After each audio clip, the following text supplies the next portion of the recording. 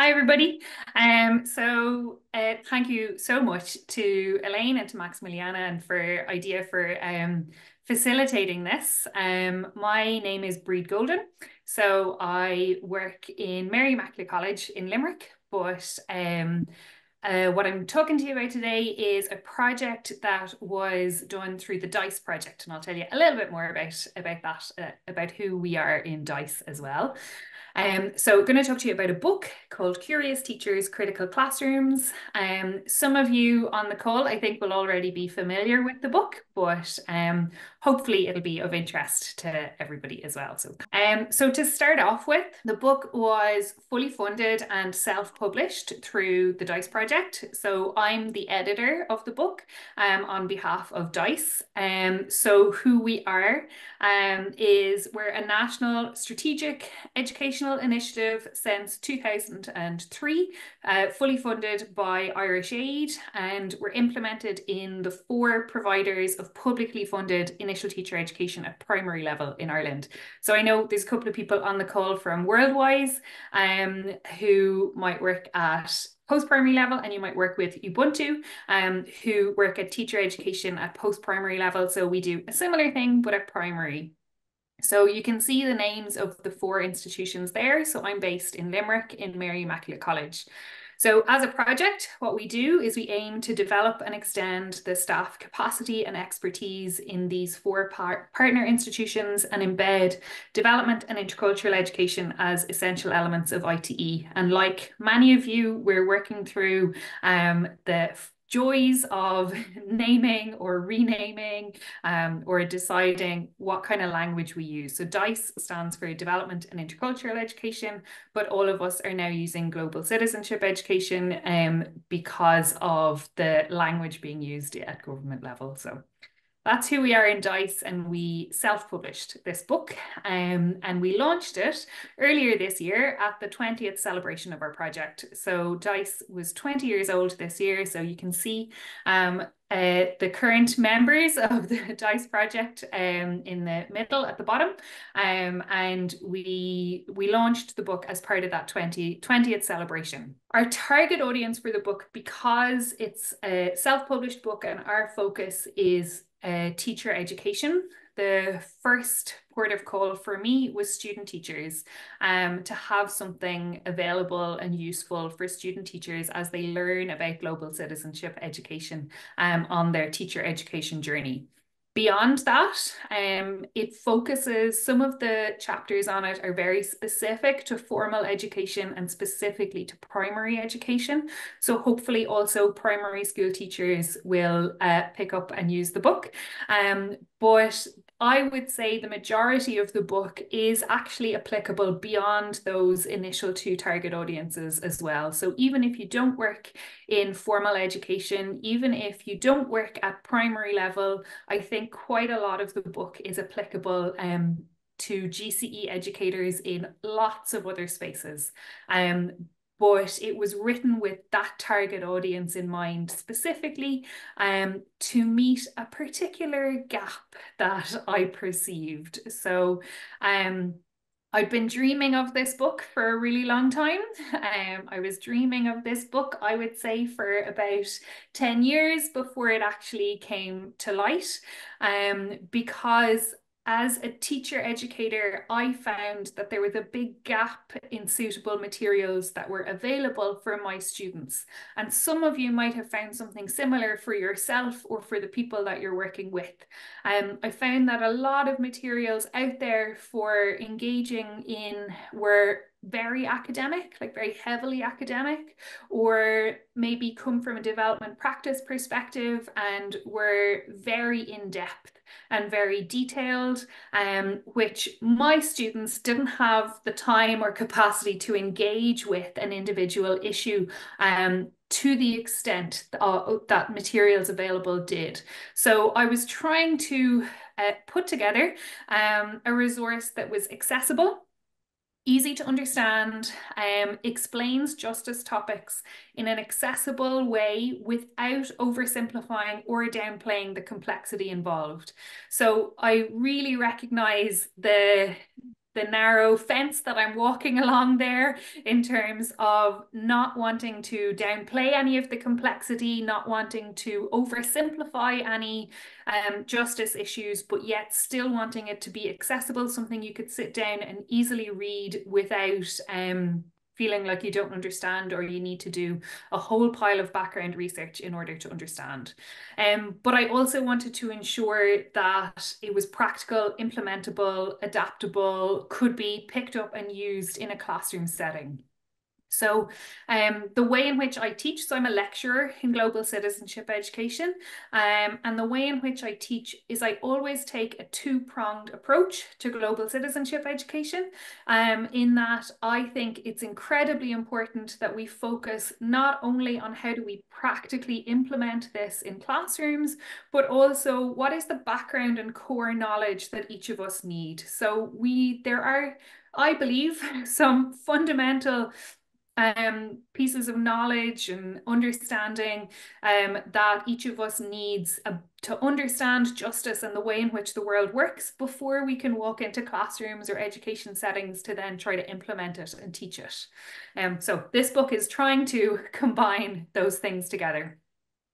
So the aims of the book, so because first and foremost my target audience are student teachers, is I hope it can be a core text. So for anyone working with a group of students, that it can be used to promote global citizenship education and be a one-stop shop, like Elaine said in the introduction, for both conceptual and practical knowledge. So you don't have to go to lots and lots of different places in order to get the information you need. So that's another issue that I know students have had or teachers have had, is that they're overwhelmed with the hundreds of different places that you can get information from. So the book is trying to bring all of that together in just one spot.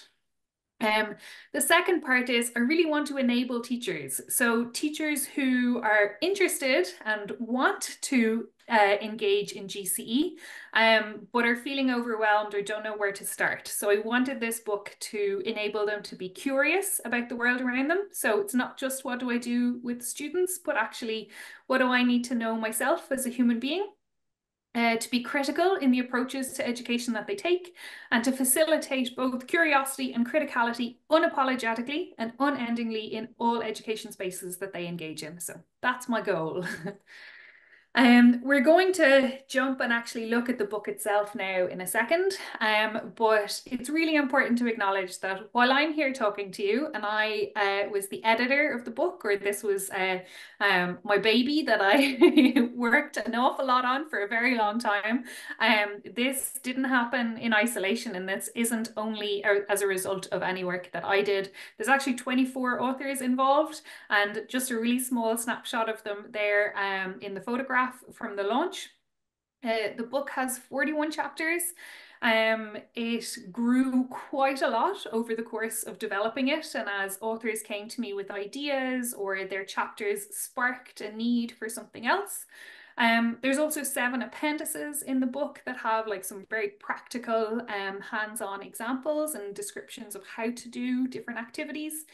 There's an 8-page glossary of definitions of different terminology, and then a resource directory as well. So the book is divided into 3 different sections. So section 1 is the what. So there are 4 chapters around what is GCE.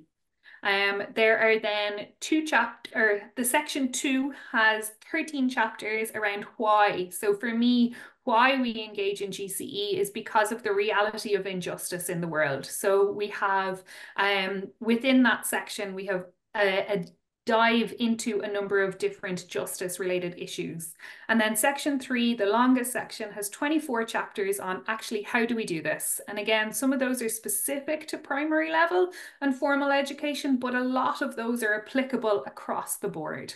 It is available for free to download from the DICE Project website, and I'll have that link up again at the end as well. So what I am going to do now is we're going to switch and actually look at where you can get it from.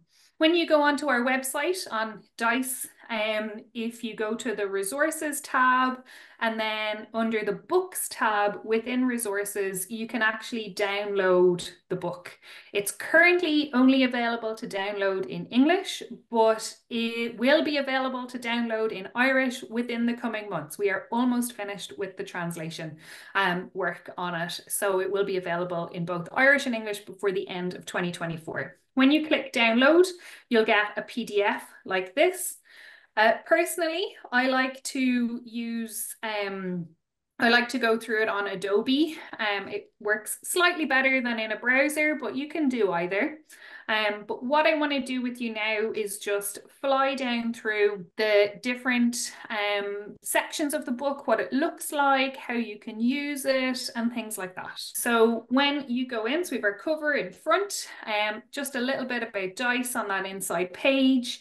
I have an introduction for you there. The table of contents is my favorite part, right? Because the table of contents are interactive. I designed this book to be fully online and fully interactive.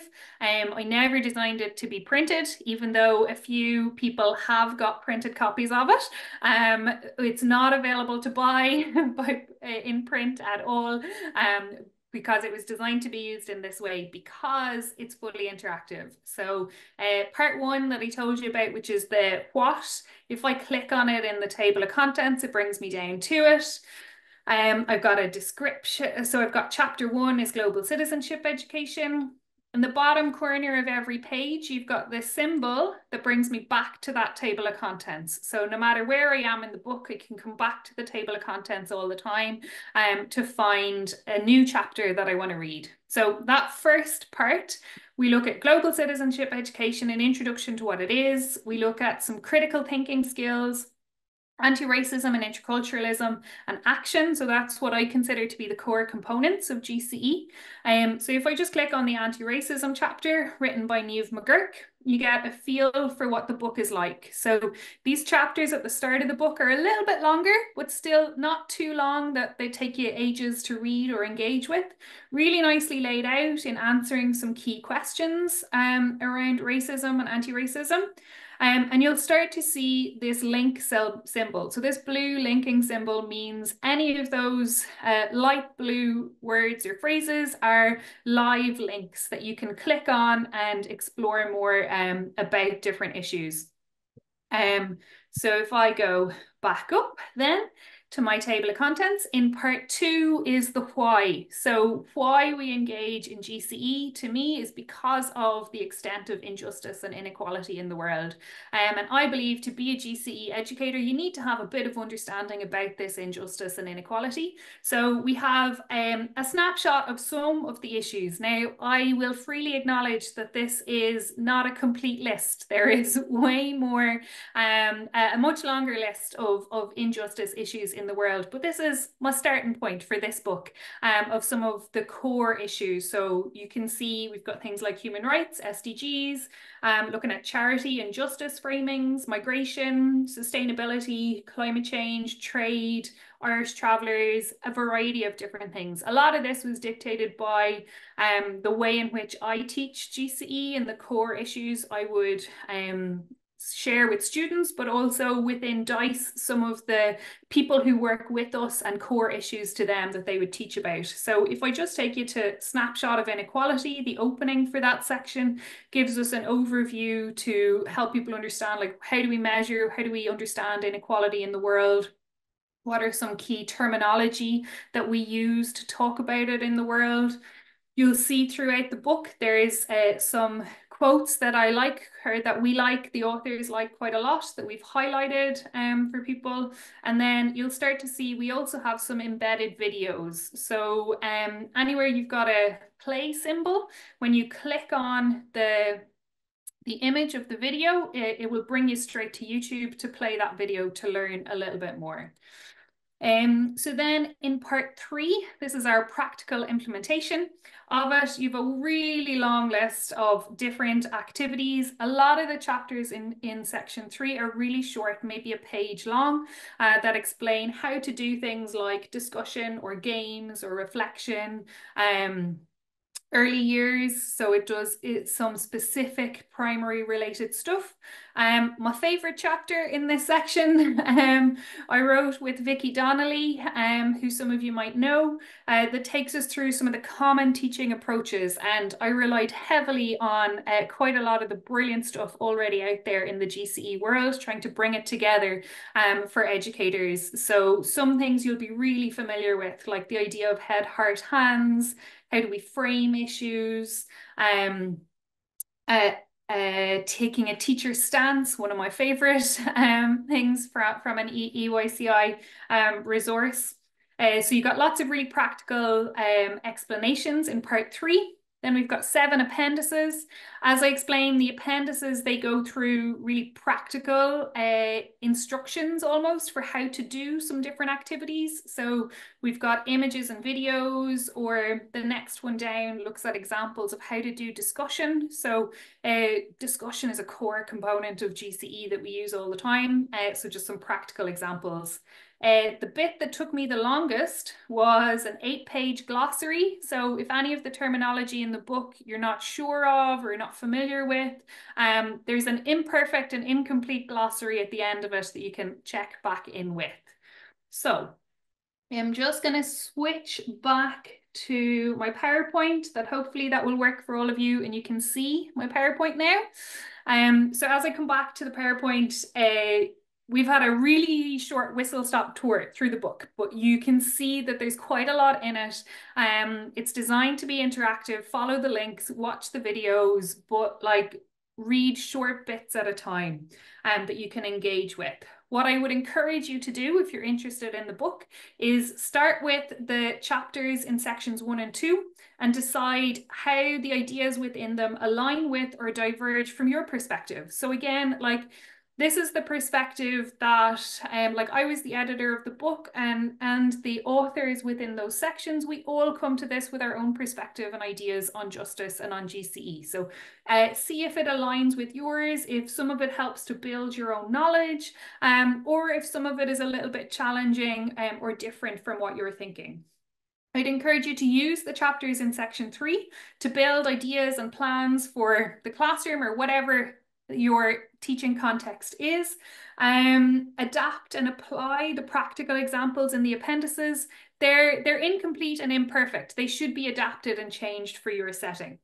Build your vocabulary, and then I have obviously got a misspelling in my own sentence about vocabulary, which is just wonderfully placed. And keep clicking on those links, watch the videos, allow yourself to be taken down the rabbit holes. This is a snapshot. Like all of the stuff in this book, it's incomplete, and obviously there's way more context you could have for any of the topics within it. Just really briefly to tell you what happens after this book. So I have recorded a podcast series to accompany the book. So we can listen to the voices of educators that are grappling with curiosity and criticality in GCE. So there are 12 episodes so far recorded, and they're going to start coming out the week of the 9th of September. And I don't fully know where you'll access them yet. So if you follow me or if you follow Dice on Twitter, we will share a link as soon as we figure out how they're going to be available. So lots of the authors in the book are on that podcast series, and then some other people who didn't author chapters but can help us to unpack the issues. We're going to develop in DICE a set of supports to accompany a new primary school curriculum. So we bring the ideas in this book alive and make them more attainable for really busy teachers.